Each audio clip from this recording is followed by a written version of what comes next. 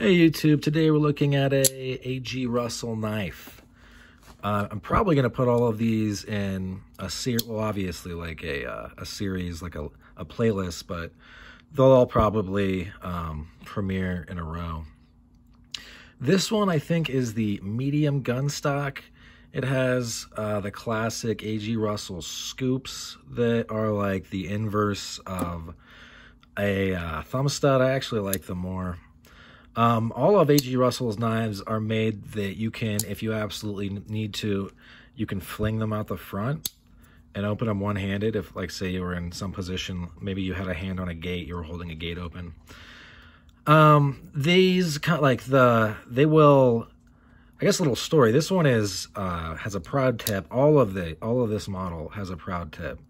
And that means I can take my fingernail and then open it up. And that could be bad, I guess, but if you were to call and bring it up to them, they would say it's a feature of the knife, and some people like it. I actually like it. My grandfather got one of these at one point, I remember when I was a kid, and he did not like the proud tip, and I think that he may have snubbed the nose in some kind of high-powered fancy grinder that are kind of terrible for knives. And they were kind enough for like $30 to reprofile it for him. I think it was less than that. It was like 10 or something. But yeah, these knives are cool. I like all of the like mid-size lockbacks for A.G. Russell.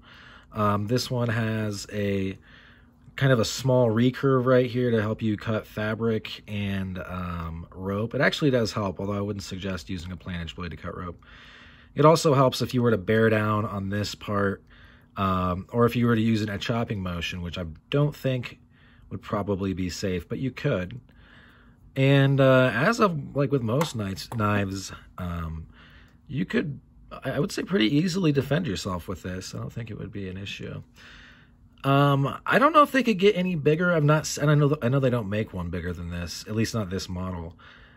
Just because it's really, really big, and the stock gets very thick up at the top here, which, while the blade is slicey and sometimes scary slicey, I used these to cut open leather boots one time, and I was like, wow. When it comes to like food and stuff, you got to be a little bit aware of it. Like, say if you were slicing an apple, it would bust open the apple, or but I think it would be okay for like chicken or something like that. But that's anyway, that's all she wrote for this one.